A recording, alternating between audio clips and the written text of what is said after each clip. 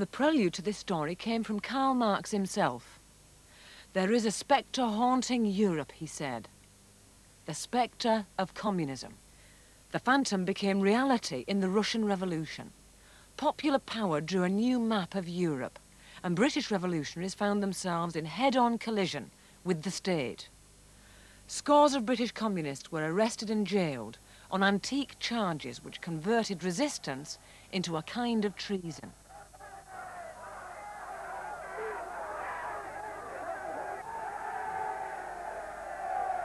William Rust, the paper's first editor, was among many on the staff whose belief in the possibility of revolution here was rewarded by several months at His Majesty's pleasure. It was the Depression decade, and in 1931, pay cuts provoked a mutiny among the Atlantic fleet at Invergordon. The Daily Worker's support for the mutineers brought raids, censorship and arrests. We used to have to come out with blank spaces of what had been censored. They never tell you why. They just say, cut that out, cut that out, cut that out. And when you try and find out why, they say it's not suitable. But what happens is that suddenly the CID arrive, decide to see what is being published the next day and what should be left out. You know, it's an incredible sort of situation, really, but it happened, and we couldn't have come out if we hadn't done what they said, you see. I got fined because the Daily Worker printed this report of the attack on the lead of the Hunger March, and I was, as managing director of the press at that time, was fined £500. Others were fined less, and a friend of mine, Bessie White, was fined £50. And so I was in Holloway jail because I wouldn't pay. I think in this book, Bill Russ said something about couldn't pay. Of course, it wasn't that I couldn't pay. I could have made an appeal and got the money and paid, but I was determined not to pay.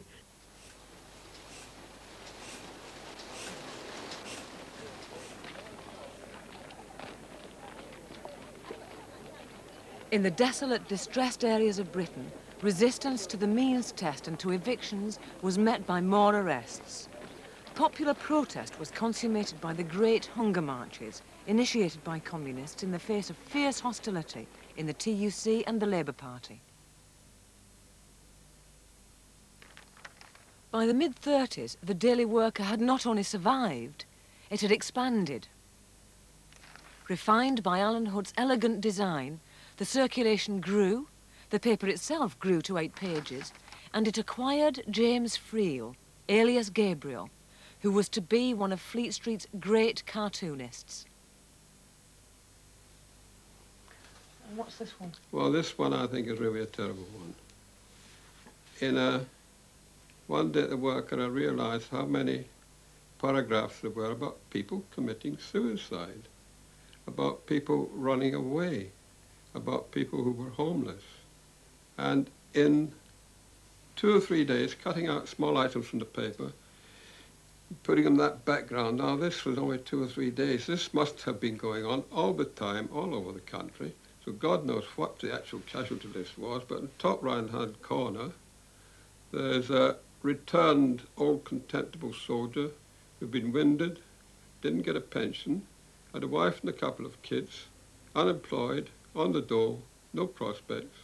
Shaving one morning with his open-handed razor, he just cut his throat, like that. And the other one is a woman who tried to drown a baby because she couldn't keep it. The woman who ran away and left her baby because she couldn't keep it. There's so many things like that. And they say the unemployment wage for money for a woman with a family and 3 or 4 kids was 32 and 6 pence. That's the sort of thing. And the budget, of course, had to be balanced and cuts had to be made. If that didn't make you mad, nothing would.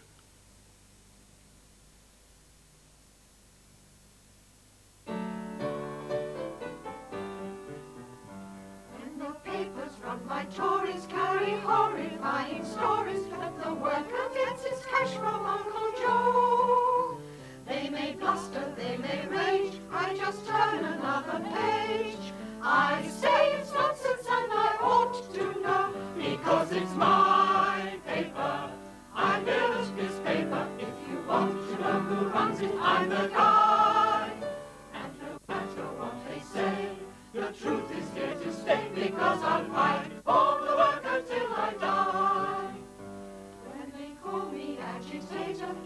when they call me traitor, when they tell me that my train is off the track.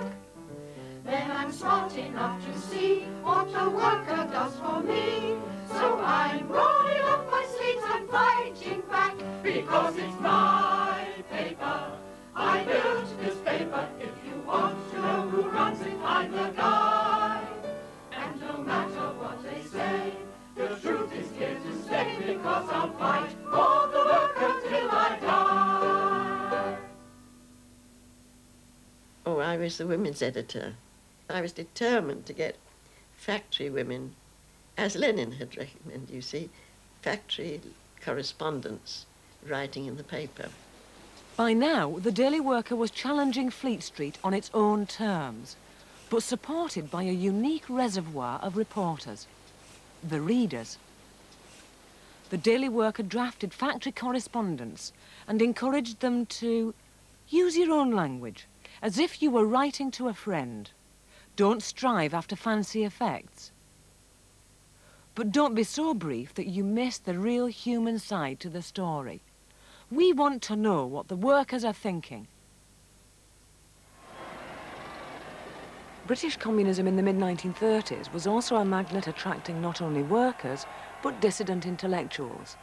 It was the communist resistance to the rise of fascism which attracted writers like Spender, Auden and Isherwood, and publishers like Victor Gollancz. One of the paper's greatest coups was to recruit a journalist who called himself Frank Pitcairn.